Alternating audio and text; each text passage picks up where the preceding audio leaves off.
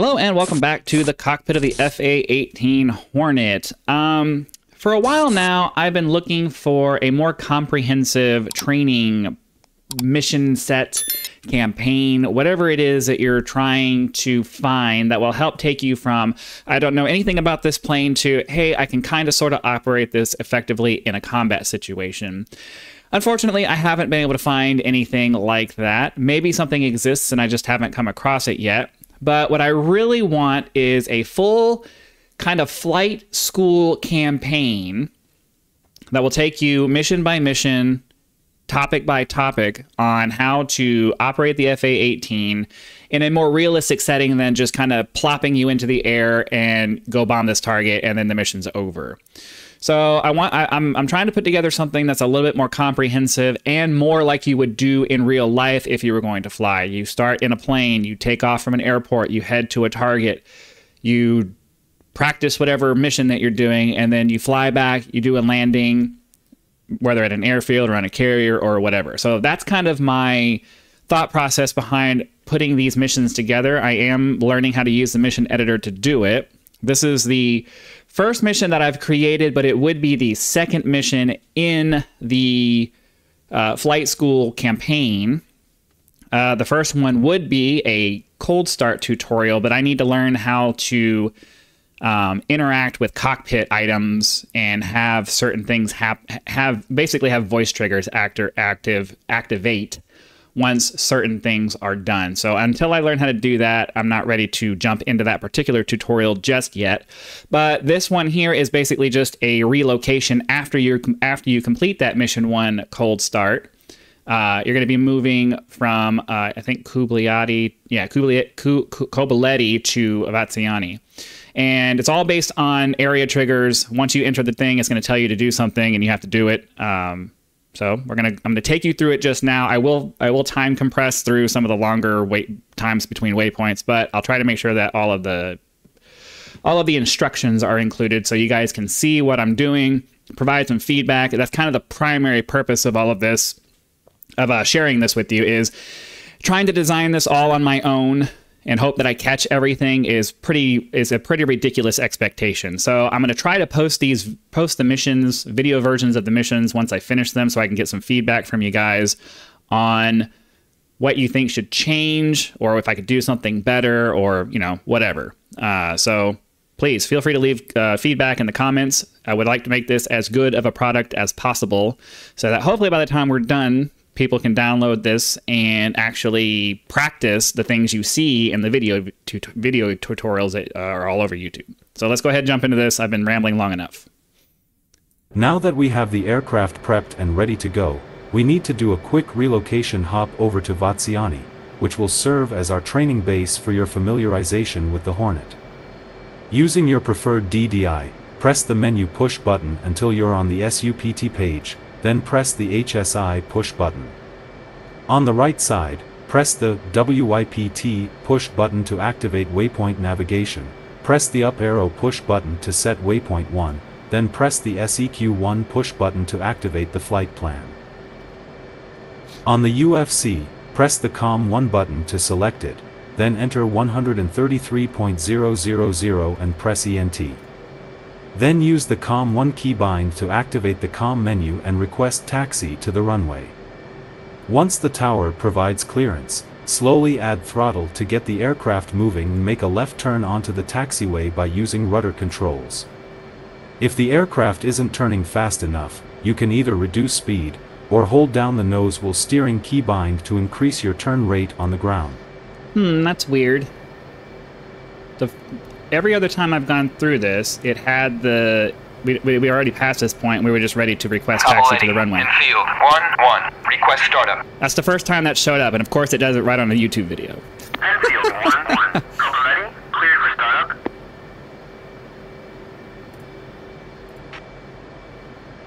Huh. Why is this? Capoletti, infield 1-1, request startup.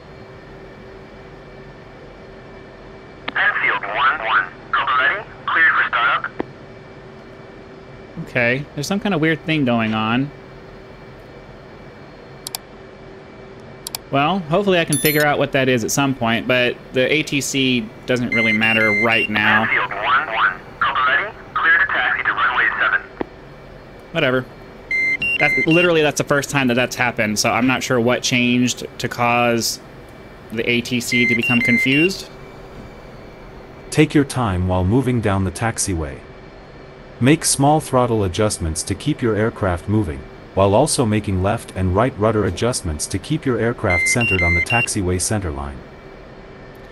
So for those of you who are curious about the voice part of that, I basically made a PDF, dragged the PDF, I made a PDF script, dragged the PDF into the Microsoft Edge browser, and then used one of the read aloud voices and Audacity to record the read aloud of the script.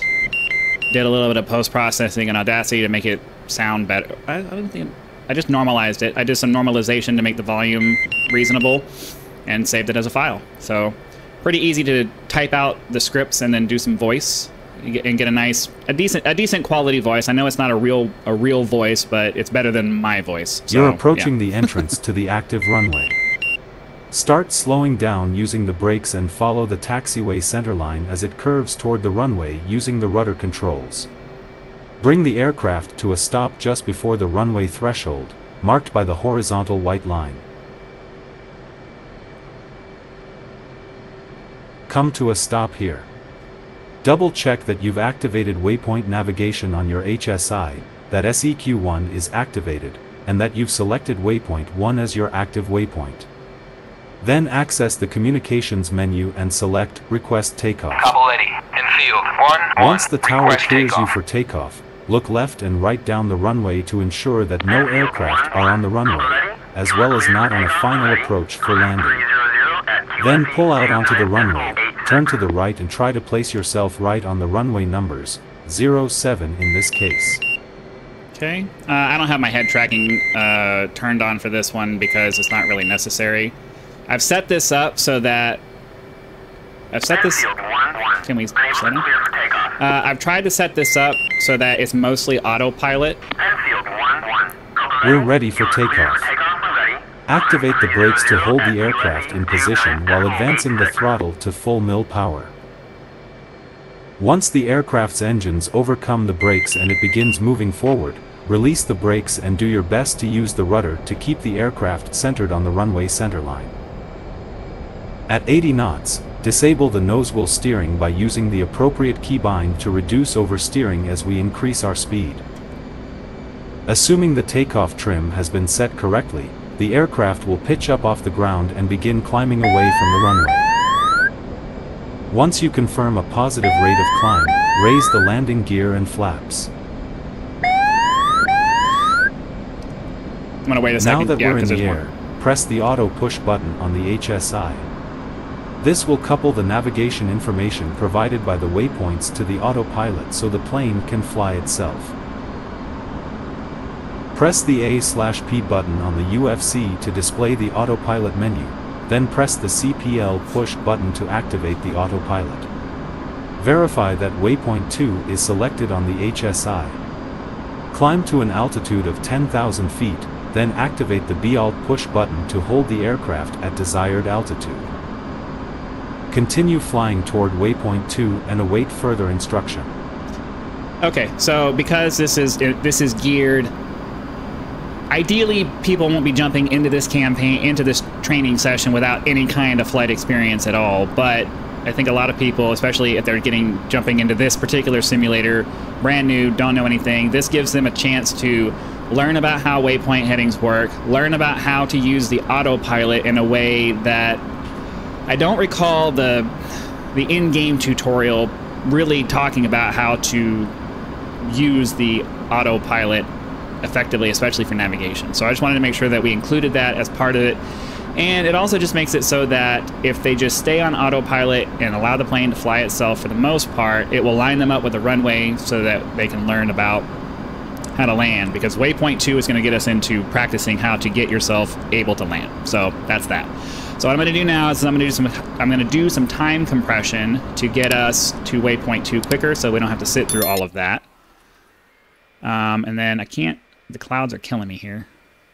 Okay, I do want to level off at 10,000 feet, so I'm going to let it keep going, and then we'll level off at 10,000 feet. We'll get the barometric altimeter hold there.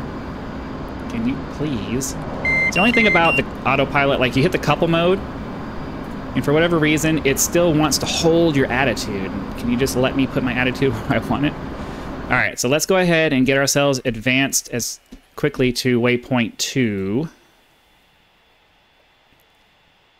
And then once we get to waypoint 2, the lesson is going to start teaching us about getting into landing configuration. That's kind of the whole point of this next part.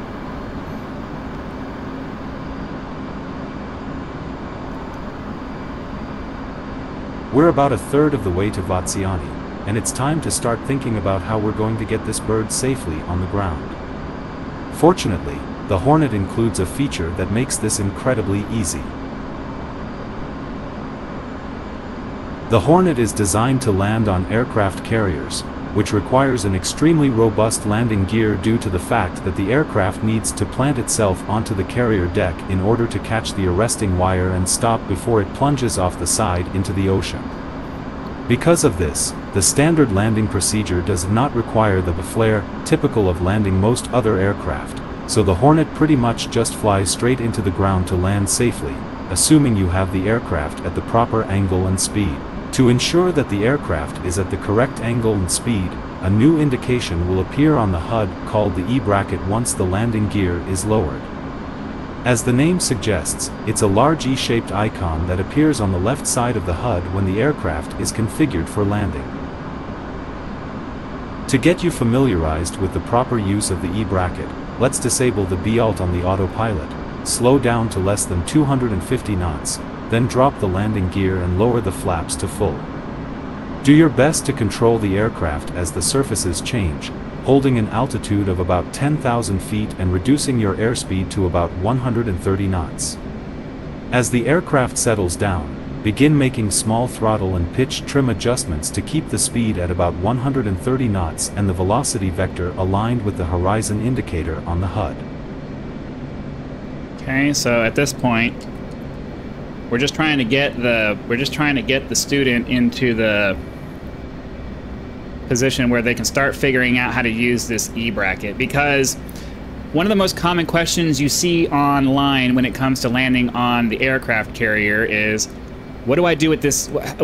I don't understand this E-bracket thing. So I want to give them plenty of time to start understanding the relationship between the E-bracket and the velocity vector, how you're supposed to manipulate all of that. So, you know, I imagine a brand new pilot is going to struggle to get everything settled out. I wanted to give them plenty of time to kind of get themselves pitched in a way that's going to allow them to be stabilized, so that hopefully by the time they figure that out, they'll reach the point where we start teaching them about, hey, the velocity vector needs to be inside the E-bracket, preferably by the middle, all that good stuff. So let's be a little bit now picky. that we're configured for landing, you should see the E-bracket on the HUD.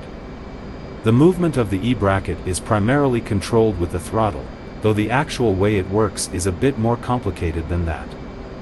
For now, let's just assume that more throttle moves the E-bracket up, and less throttle moves it down. Start making slight throttle adjustments to move the E-bracket to the horizon indicator on the HUD. All that said, the E-bracket is meant to be used in conjunction with the velocity vector to get your aircraft at the proper angle of attack for a landing.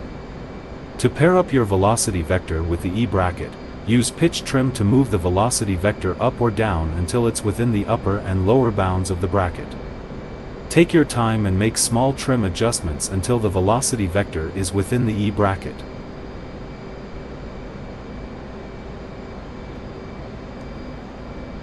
Okay, and then the idea is that they're supposed to Once the velocity vector is within the E-bracket, no further pitch adjustments should be made using the stick. Ideally, the velocity vector should be aligned as close to the center mark of the E-bracket as possible, but as long as it's within the upper and lower bounds, everything will be fine. Once you've aligned the velocity vector with the E-bracket, use the throttle to move them up or down to return the aircraft as close to 10,000 feet as possible. Continue practicing controlling the pitch of the aircraft in this manner until further instruction.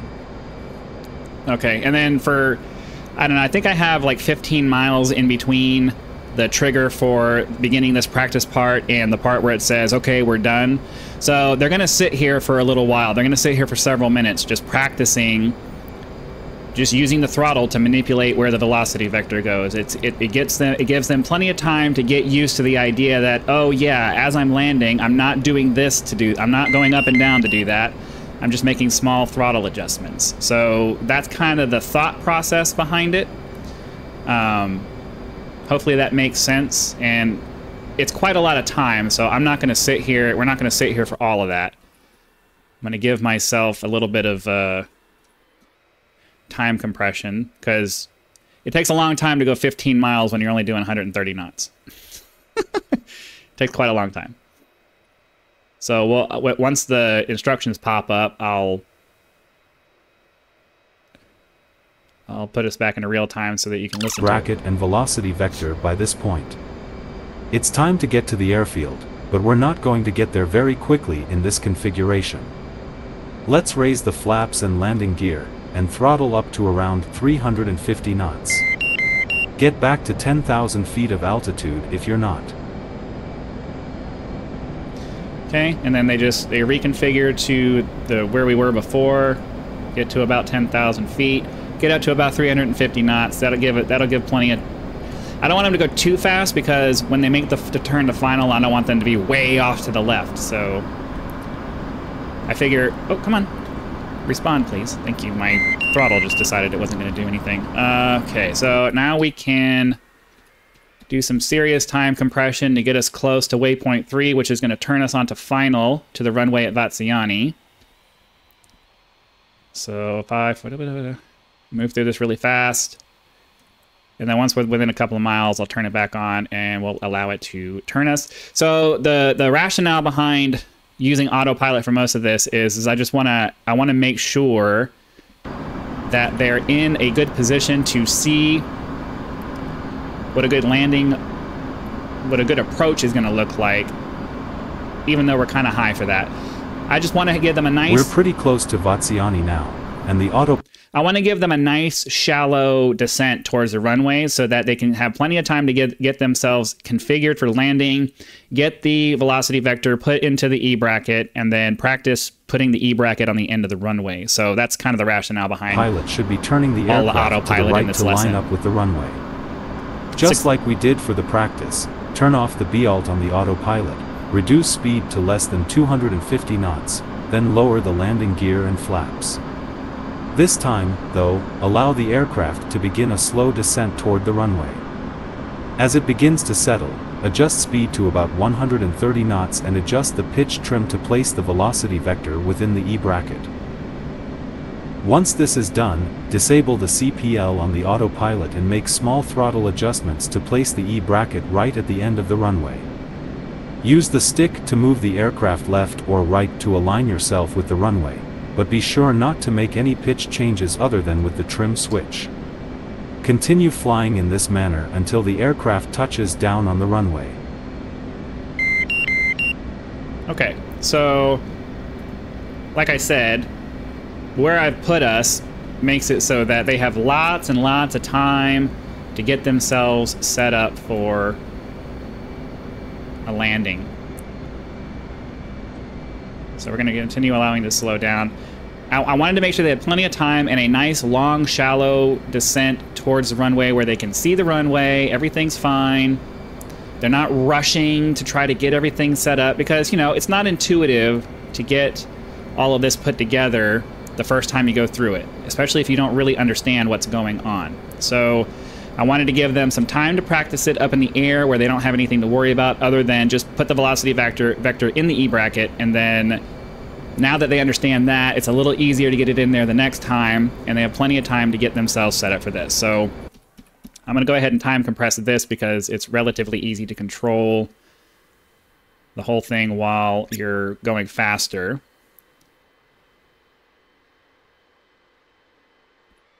Okay. So obviously this isn't going to be what they do, but they'll have plenty of time to get down to the ground and get everything all set up to have a nice little visual approach to the runway.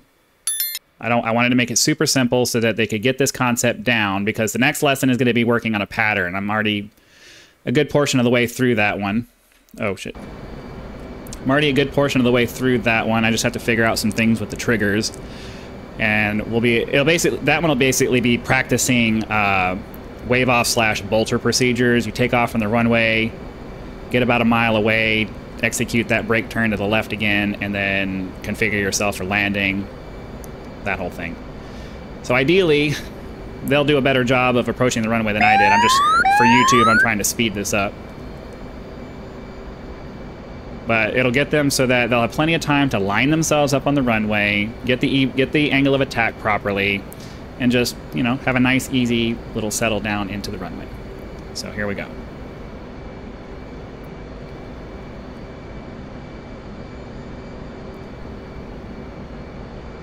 And they land. Touchdown. Use the brakes and speed brakes to slow the aircraft down until you can make a safe turn off the runway to one of the taxiway entrances to the left. I was in aircraft carrier mode, and I immediately did full throttle. Oops. Okay, so we can get the speed brake turned off. Typically, there's enough, if they're going slow enough, they have enough room to slow down to hit that first taxiway, but I have triggers set up on all of the everywhere. I could basically just turn off into the grass right now and it would actually end the mission, but theoretically a student isn't going to do that. They're going to wait for a taxiway and then come over here and do that. But anyways, that's the mission. Once you turn off the taxiway, you're going to get a nice little let's go to the O Club thing. I mean, we're close enough now. I guess we can go ahead and just do it. But that's the mission. So I want to put together more missions like this. And they'll all start out this way. They'll start off being super simple.